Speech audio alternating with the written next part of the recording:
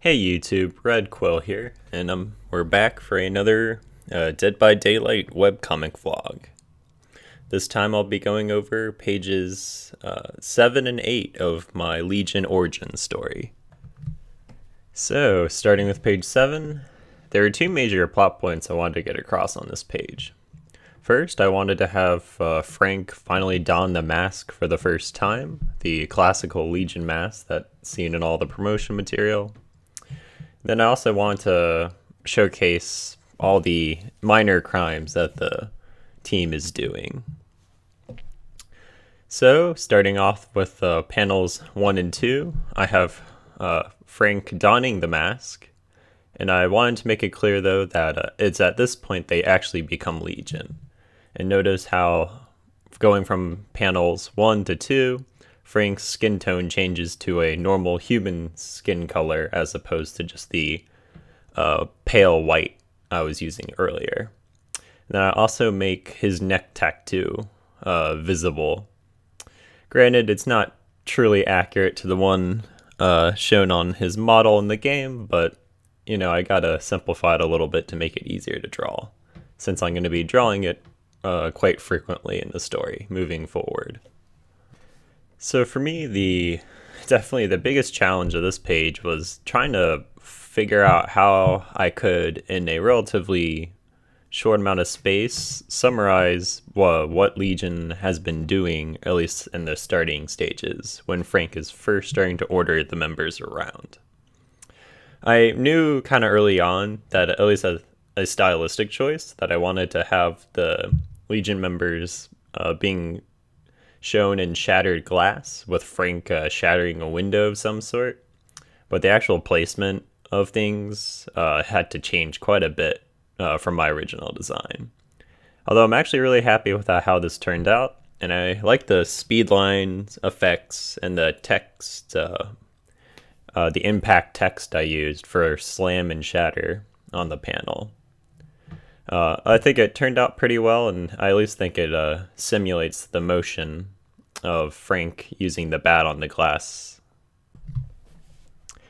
The main reason I was pretty dead set early on using Frank shattering glass in the design for panel 3 is effectively gave me the ability to just add in additional panels using the glass fragments for the different members of Legion.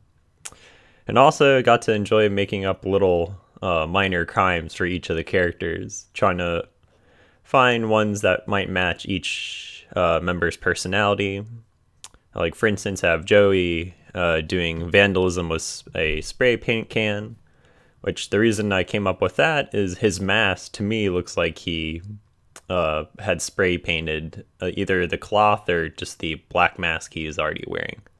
You know, I've actually never been really able to tell if he's wearing just like a cloth or if it's an actual mask. But anyway, because it looks like to me he took a black mask and spray painted white on it, I thought he might be a bit artsy and enjoy doing some good old-fashioned graffiti. As for Julie, since the little bio we do know of her, she seems to have a very high opinion of herself.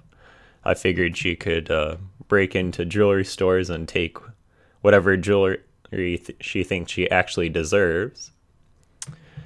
And for Susie, I thought just giving her she's still gonna do any crime that Frank tells her to do, but she's gonna just try and be sneaky and quick about it. So in here, I have her doing a quick purse grab and just running away. She's trying to be a stealth character, so to speak.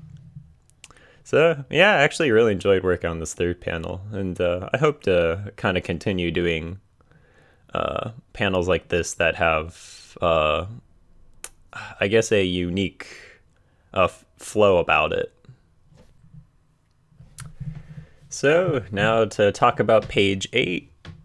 I really wanted to have a poster shot, more or less, for the whole Legion team, and where I actually make sure I get all their clothing details at least relatively correct.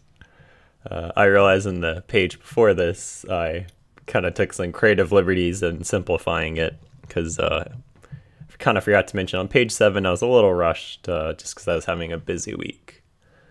But for page 8, I tried to always look more closely at the reference models for each of the characters to get their outfits at least more aligned to what they are in the game. This was good practice for me to try and work on what realistic poses might be for a group of people. Granted, I know they look a little stiff, but at least it's, I'm learning. I still kind of consider myself pretty much an amateur when it comes to comics, so I'm hoping over the years, if I keep doing projects like this, I'll get better.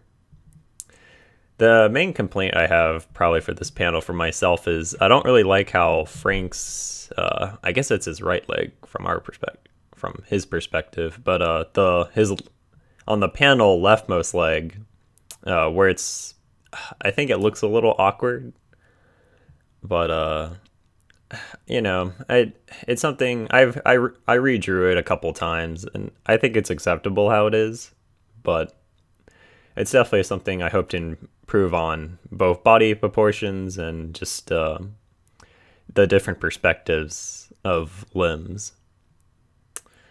I do like how the backgrounds turned out, and like with the bright moon in the background with a little bit of light fog over a nearly black sky.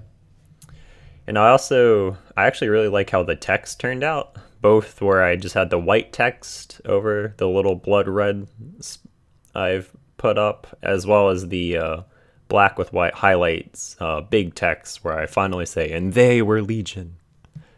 I don't know.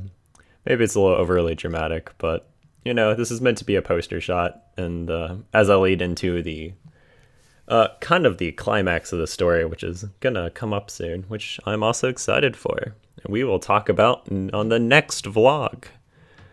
So thanks for watching, because that's probably all I'm gonna say for this video. But until next time, I wish you all a great week, because that's about how long it's gonna take me to come up with another video. So adios.